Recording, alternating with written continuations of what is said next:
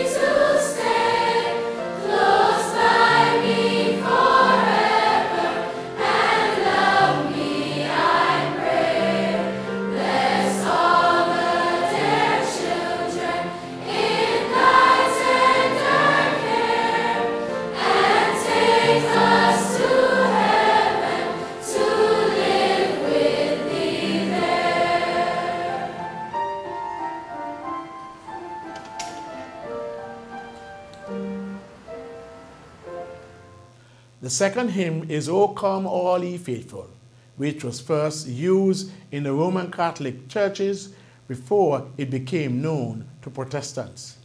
Today it is sung by church groups around the world since it has been translated from its original Latin into more than 100 other languages. The original Latin text consisted of 4 verses. The first verse calls us to visualize anew the infant Jesus in Bethlehem's stable. The second verse is usually omitted in most hymnals, but it reminds us that the Christ child is very God himself.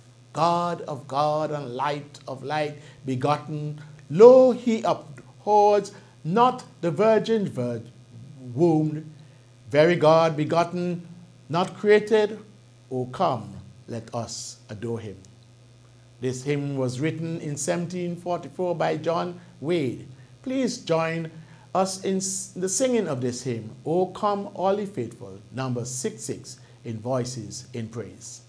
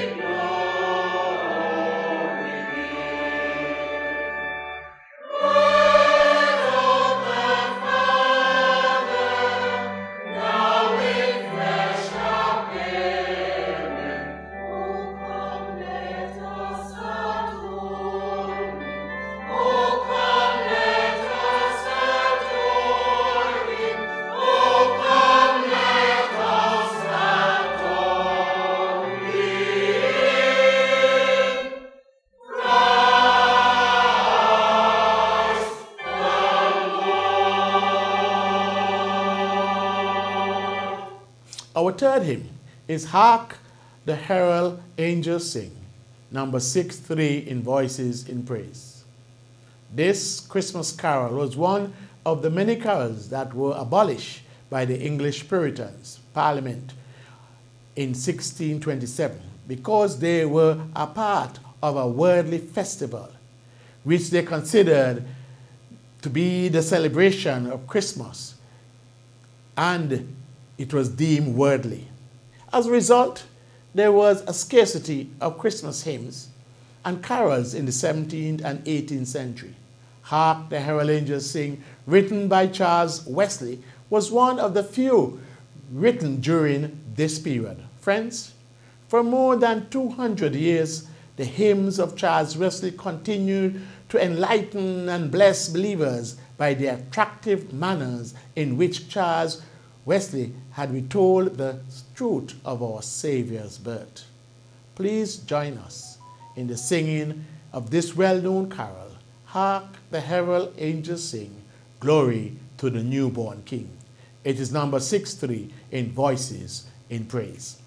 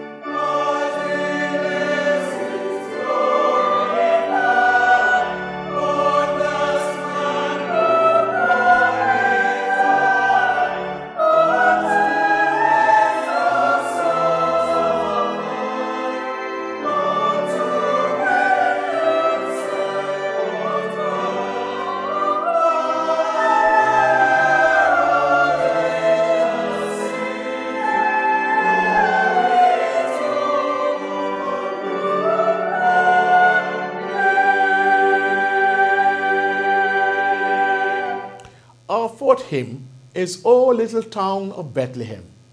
It's number 68 in Voices in Praise. This hymn is based on the text that comes from St. Luke's Gospel, chapter 2, verse 4.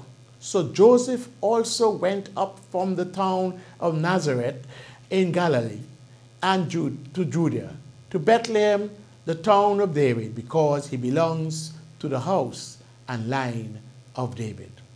This hymn was written by one of America's most outstanding ministers of the 20th century, Philip Brooks. It was during a trip to the Holy Land in 1865 that Philip went to the Church of the Nativity in Bethlehem on Christmas Eve and worshiped there.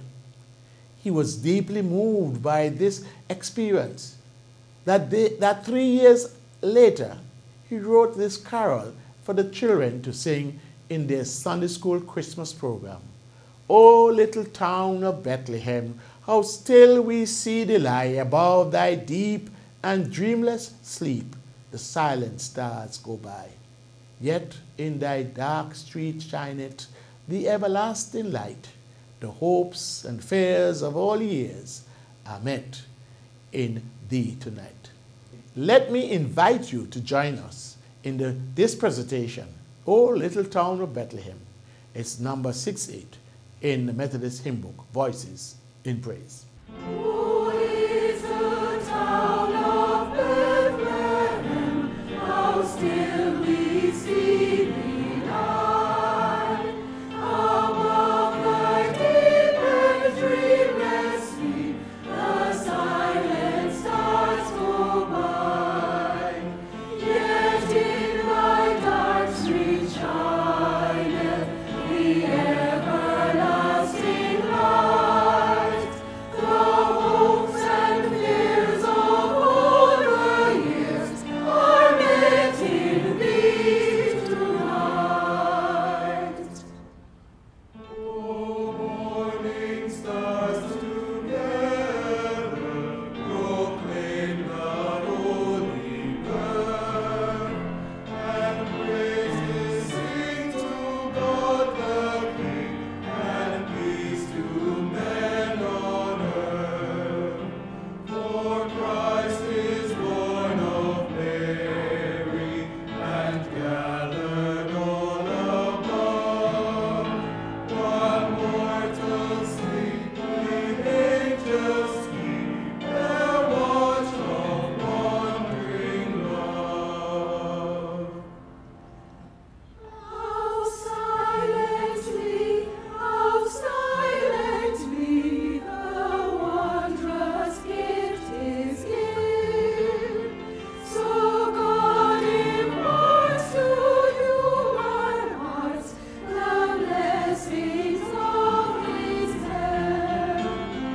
No ear may hear His coming, but in this world of sin, where meek souls will receive Him still, the dear Christ enters in.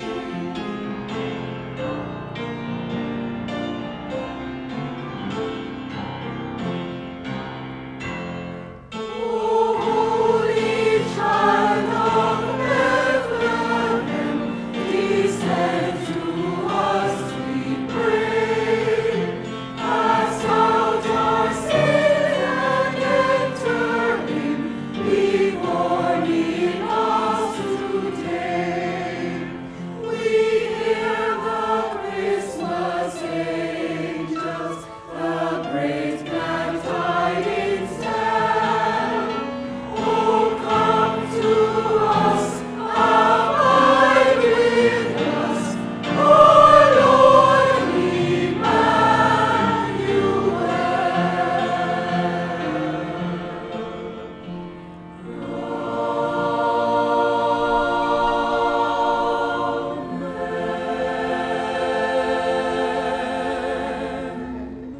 This hymn, Thou Didst Leave Thy Throne, was written by Emily E. Elliott to teach children the truth of the Advent and Nativity season. Emily's life was filled with compassionate activities in rescue missions and in the work of the Sunday school movement of that time. The influence of her father in her life was very evident, who was the rector at St. Mark's Anglican Church in Brinton, England. Made it very easy as she penned the words of this hymn, which reflected the spiritual truths found in these excellent lines, which soon made the hymn a widespread favorite. Friends, this fine hymn has provided to be an inspiration not only to children, but to adults as well, during the Christmas season and also throughout the entire year.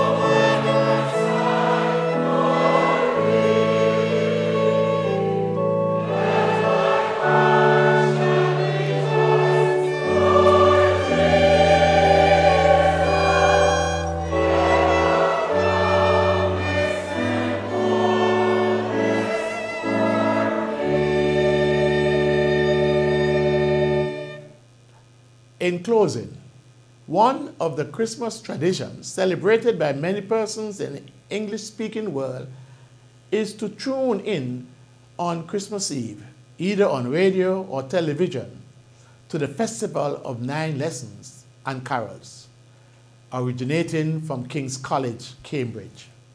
This tradition began in 1918 and was first broadcast in 1928 and is now heard by millions around the world. Once in Royal David City stood a lonely cattle shed where a mother lay her baby in a cradle for his bed. Mary, Mother Mile, Jesus Christ, her little child. It's number 481 in Voices in Praise hymn book. Once in Royal David City stood a lonely cattle shed, where a mother laid her baby in a manger for his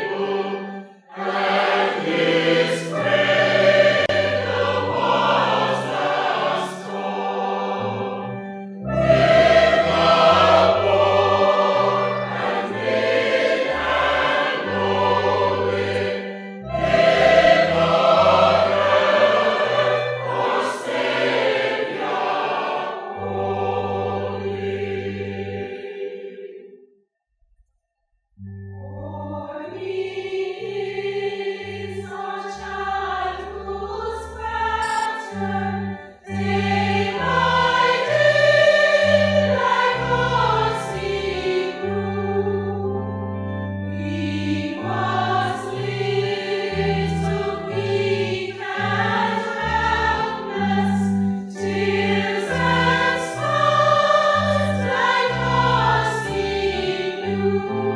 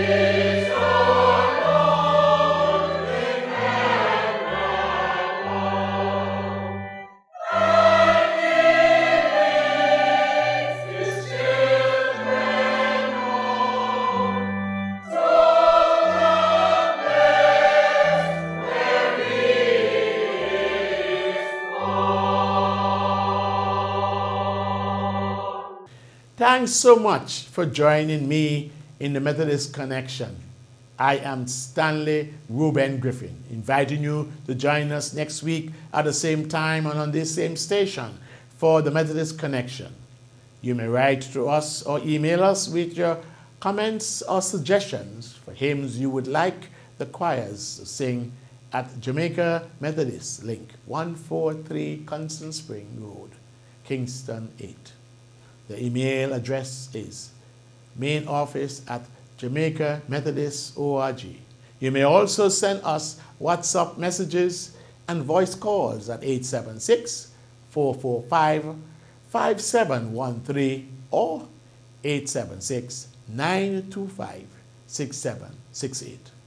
Do continue to support us by joining us each week in viewing these programs and experiencing God's blessing through song. We invite you to make your love gift for the upkeep of this ministry. Please make checks payable to the Jamaica Methodist link or use one of the contacts on your screen to arrange for electronic transfers or deposit. Do have a very good day. The peace of Christ be with you now and always.